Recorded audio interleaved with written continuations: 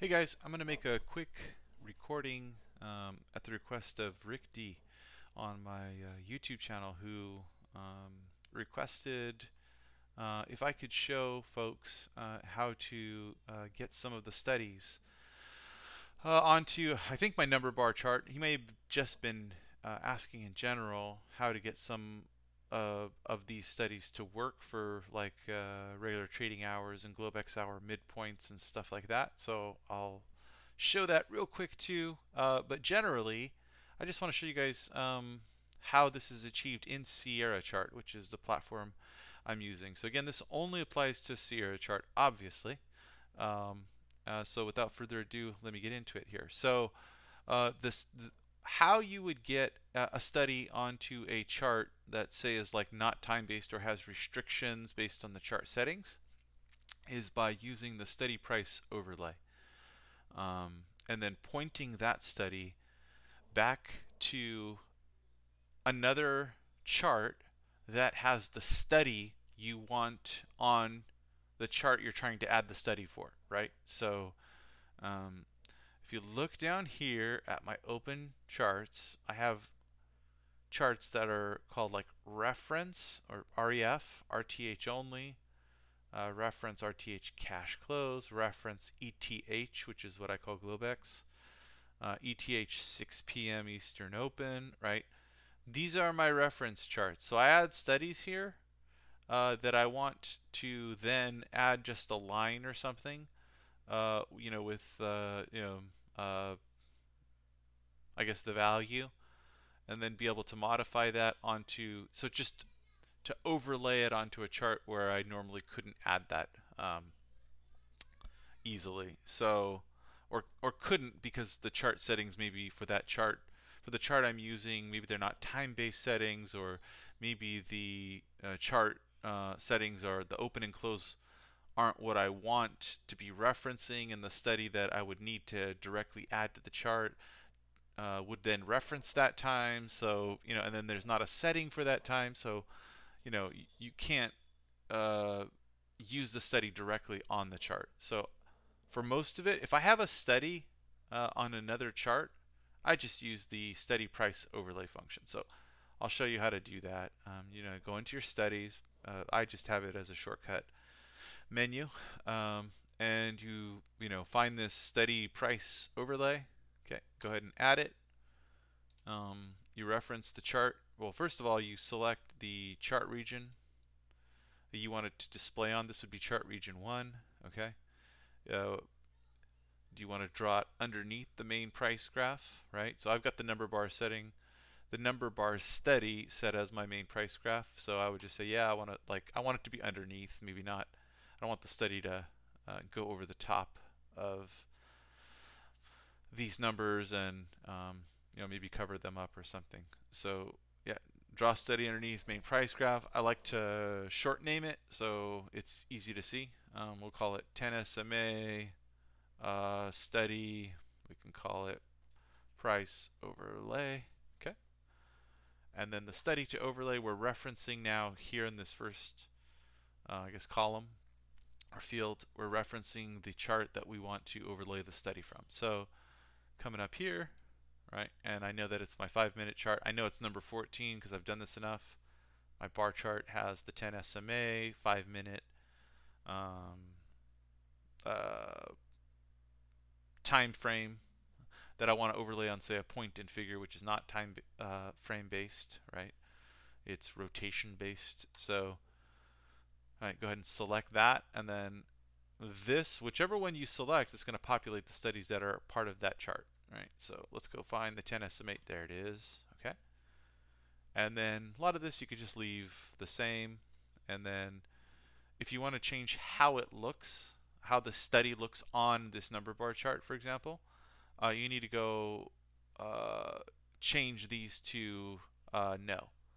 Okay, so we can hit apply first and then modify what it saves from the original study as far as a style, and work from there if you do like some of what the styles are set to from the original. So okay, so this is where you would change it. But anyway, we'll go ahead and apply this.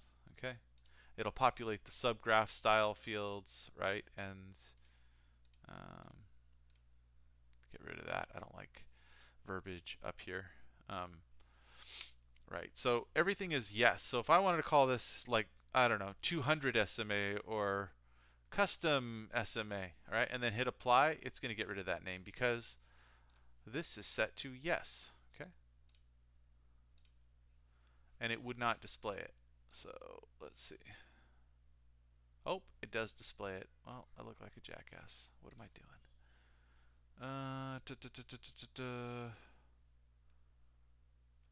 Oh, always use short name from study. Okay, so if that was set to yes, then it would overrun it. So okay, so I'm not right in that. That applies to the styles here, like draw style, line style, name. Right. So that's what this correlates to. Use name, value related. So that's here, name and value. So if you wanted to be able to modify that in this chart, you would, select no here. So anyway, and then it would, once you hit apply and everything, it would show up here. Okay, so as far as, well, let's remove this here before I forget it's there.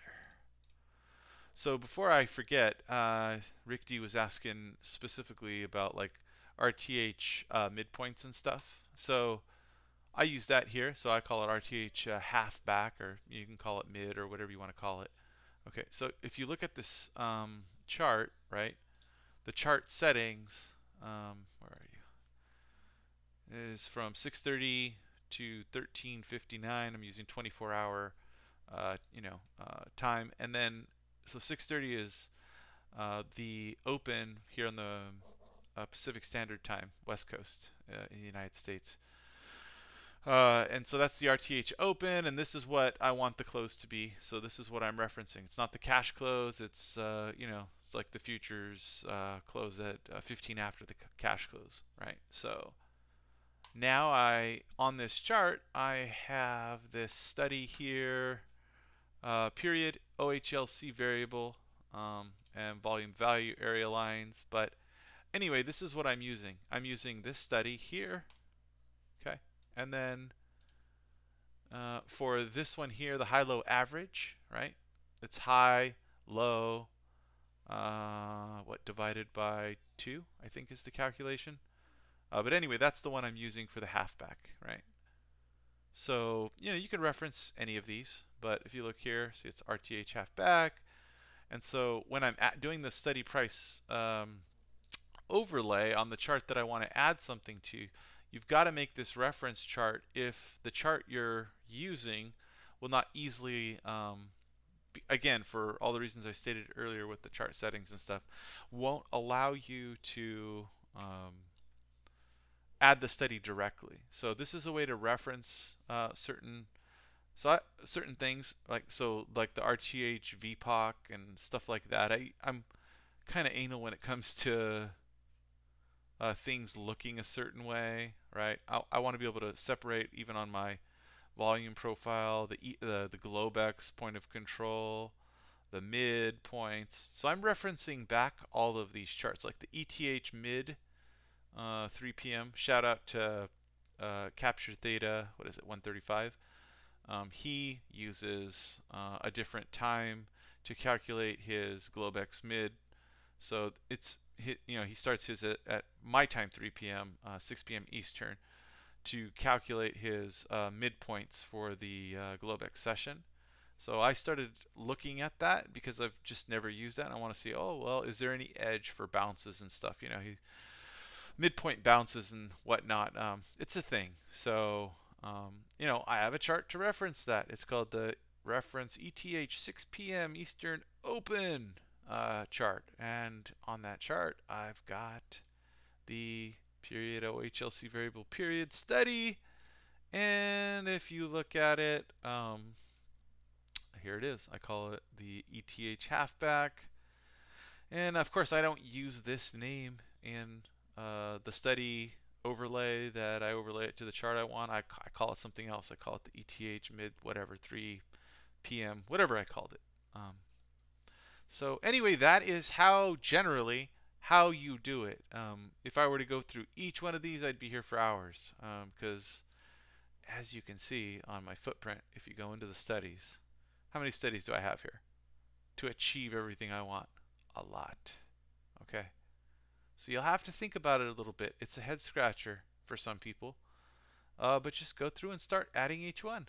Um, you know, I did have to separate all of these out. RTH volume VBP. Well, what do you think that reference is? Reference RTH only, and I have the volume by price study on there, and this references that, I think. Or I might actually have it pointed to my market profile, which points to this one, the reference RTH only. I'm not sure. That might be, yeah, I don't think it's a circular reference. You don't want to do circular references in Sierra chart. That's not good. It takes up too much computer processing power. Just constantly refreshes charts and stuff. So don't want to do that. You can Google Sierra chart and circular references for charts, and Sierra chart will have a place on their forum somewhere where they explain how not to do that. So anyway, that's important when you're, especially when you're using study price overlays. But anyway, that is how it is done, my friends. Let's see, how long did it take me? Trying to talk about this as fast. Under 12 minutes. Hope that is useful. Have a great weekend.